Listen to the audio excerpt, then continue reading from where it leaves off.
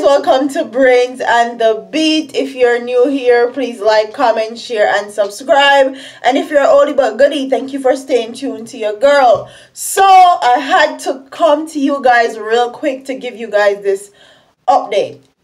Big up to Dotlin Brown. She was the one that actually told me this story from a very long time ago, but I was saying I could not break the story until it hit news articles, credible news articles in Jamaica.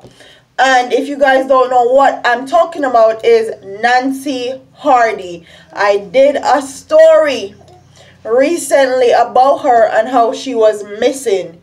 Well, she's been found, and it says a senior police investigator has confirmed that the body that was excavated from a shallow grave in Hanover on Wednesday afternoon is that of 72-year-old American Nancy Hardy, who went missing in Westmoreland on Saturday, and today's Wednesday.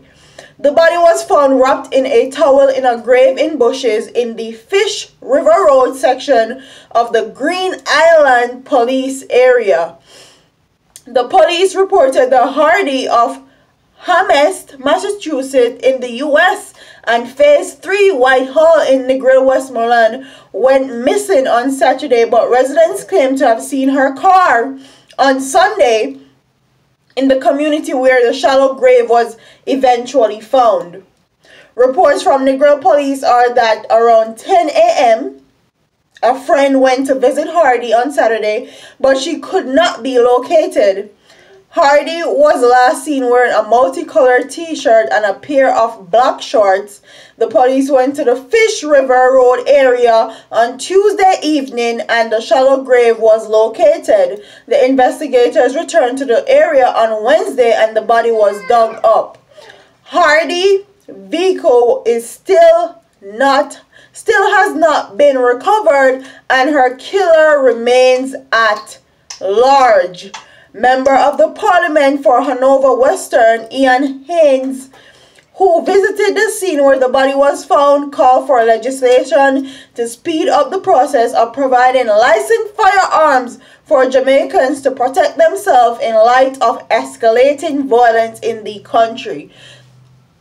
And this is a MP talking about Jamaicans need to start arming themselves. Okay, when I initially talked about this story, so many persons were mad in my comment section that I was reporting it.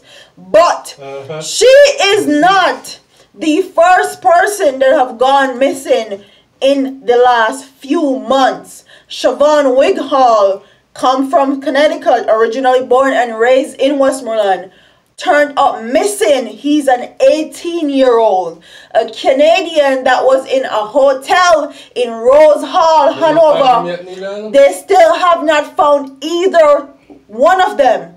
And now, yesterday, another returning resident has come up missing. And we're the one that they're mad at when we report these stories. So, in light of this, and in light of everything that's happening, and the escalation in robberies, murder, and killings, especially since the Christmas time is about to be approaching, if you're going home to visit relatives, if you're going home just to have fun, please be careful. Be cautious. We're not telling anybody not to go to Jamaica. Jamaica, they will come from. When people kick we out of them country, that's where we're going to have to go to. That's where I still have family members. Westmoreland, I'm a place. I had to go to Negril every day to go to school. Hanover, I'm a place. Rossi's high school was where I went. So I know Green Hall, I know exactly where them find our body. So this is literally crazy to me. And Negril is like safe. Like it's a safe area, especially Whitehall.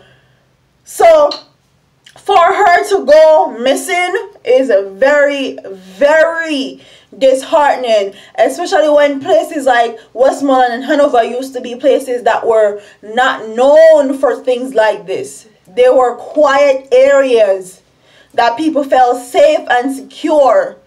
Now them turned into murder central, wild west. That's what them call Westmoreland because of all the murders that have been happening recently. Hanover is no different.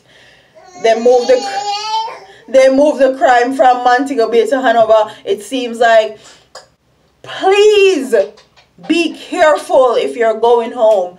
No one is not telling you not to go home. Just be careful. Our place, no one better than yard. Okay? But be careful.